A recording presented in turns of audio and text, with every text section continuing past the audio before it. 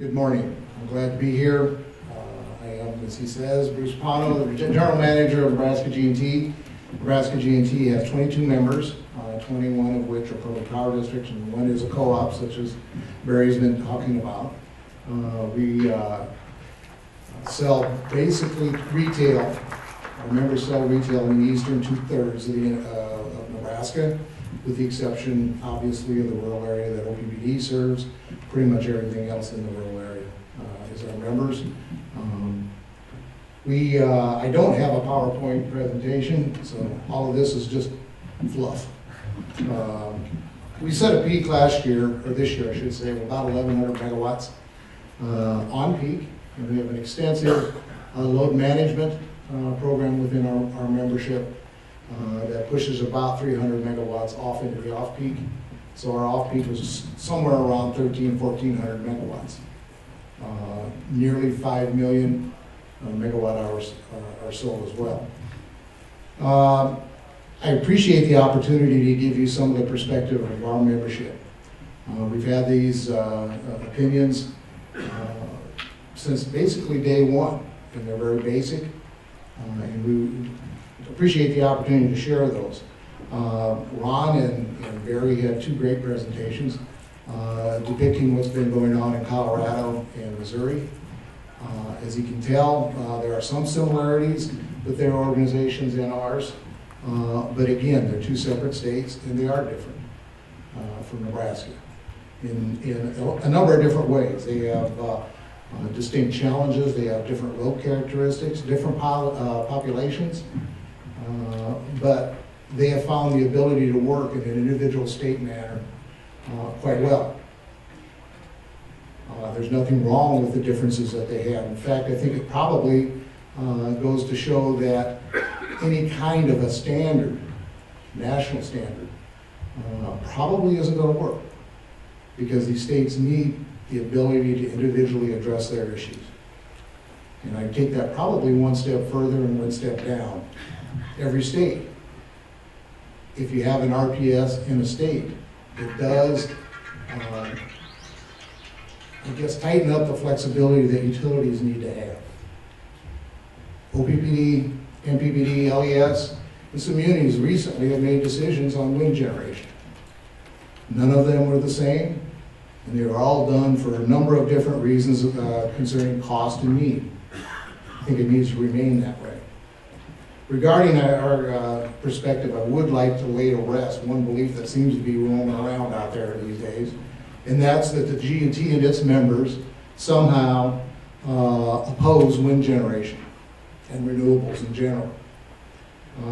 Quite honestly, there's never been a statement from Nebraska G&T, and there never will be a statement from our office and our members that in fact we oppose wind development. We don't. What we have said is, and many times, quite frankly, is that we would like wind generation to be considered like any other resource. Be it evaluated on need and cost primarily, but just as every other resource in our portfolio, it needs to meet those thresholds. And we just simply don't think they have to date.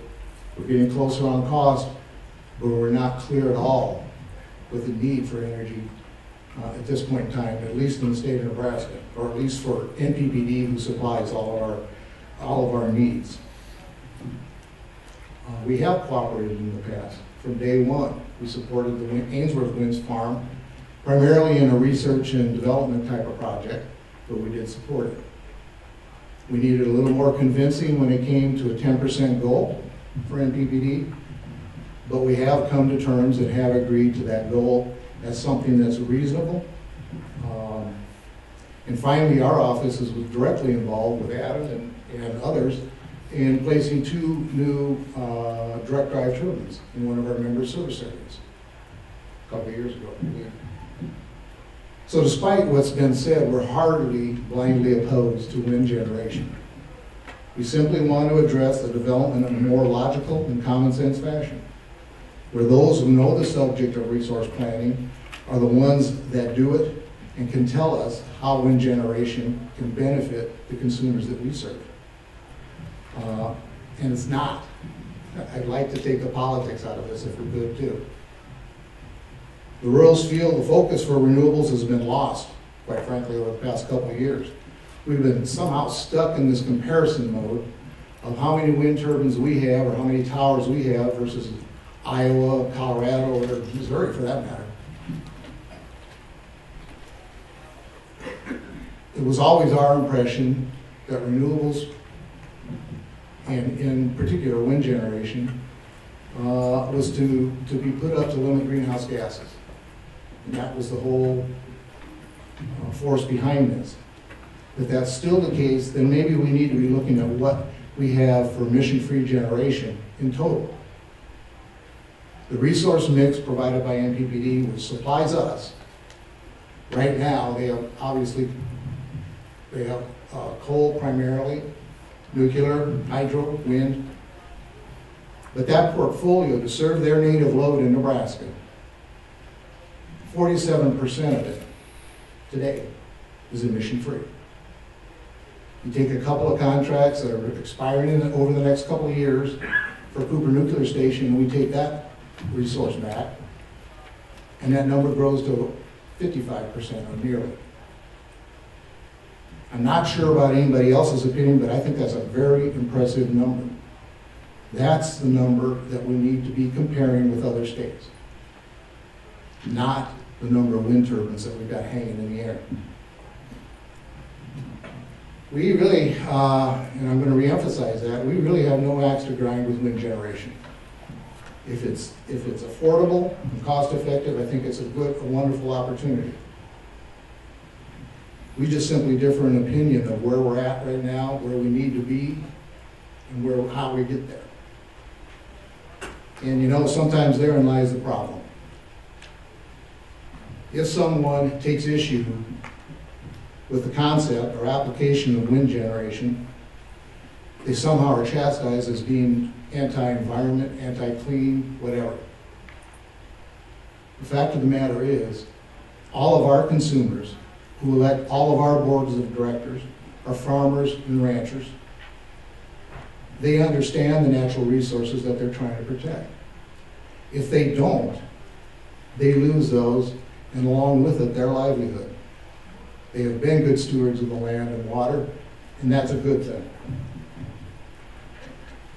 I can safely say that the G&T and its members look for a reasonable approach to renewables, a cooperative approach, one that's cost-effective and provides phase-in that recognizes the huge investment that we've made in securing reliable resources on the behalf of our consumers across the whole state of Nebraska, city or rural. Another desire that we really like to have is a process that at least makes an attempt to take the politics out of resource planning. And we'd really appreciate that. Provide somehow a basis for some common sense and logic to re-enter the decision process. And as a discussion for future resources, and that's not just wind, that's every resource, be it renewable or not. Our members, quite frankly, have done a good job, an amazing job when you think about it. They're out there serving rural consumers with less than, or just about right at 2 consumers per mile, just a little above that. And they're doing it at a competitive price, a very competitive price. So I believe they show wisdom, and I respect their opinions, and those are the opinions that I'm representing today.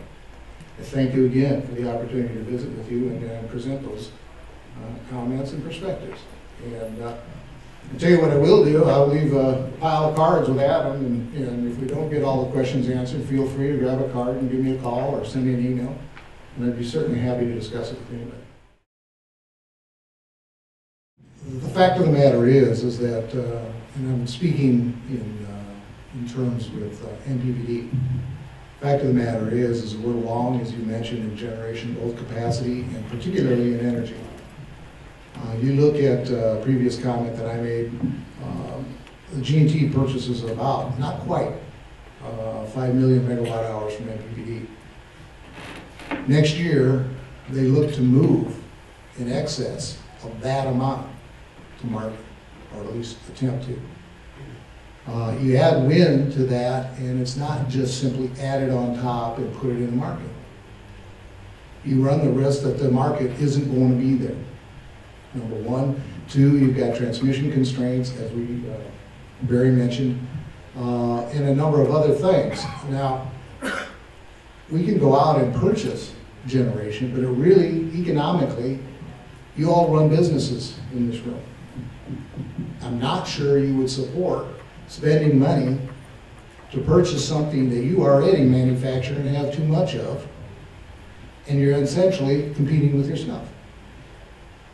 That isn't good economics or good business sense, at least to me and my members.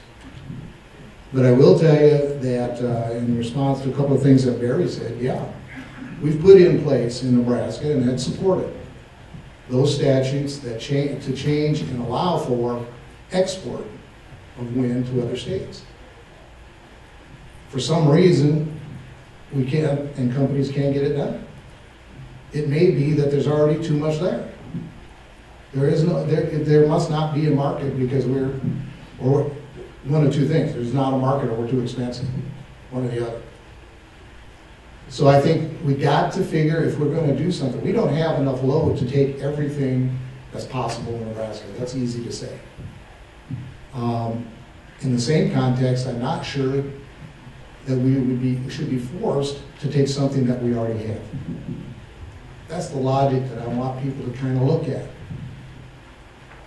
So.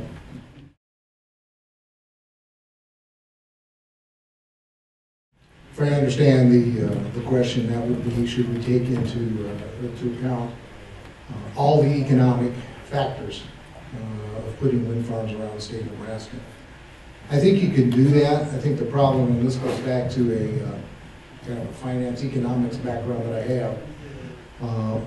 Previously, at least to date, when you get an economic or at the generation level, you make a decision that's economically good for all of your customers. It gets buried in the mix, and it comes out as a benefit to all who purchase power. In this particular case, at least to date, it's been an extra cost. It's cost more for wind than the other resources in our portfolio. So what you have is the local economic benefits being gleaned by a smaller area, but being paid for by a much larger consumer base. If we could figure out a way to spread those benefits back in a manner that everybody gets a piece of that pie, then I think you got something to go with. Maybe we can do that. We can talk about it, but reality is I'm not sure everybody wants to pay for someone else's benefit. Just saying that as a suggestion. But I think that's where it needs to start, is how do we spread those benefits around and make sure everybody that helps contribute to the payment of it also gets a bit of a benefit.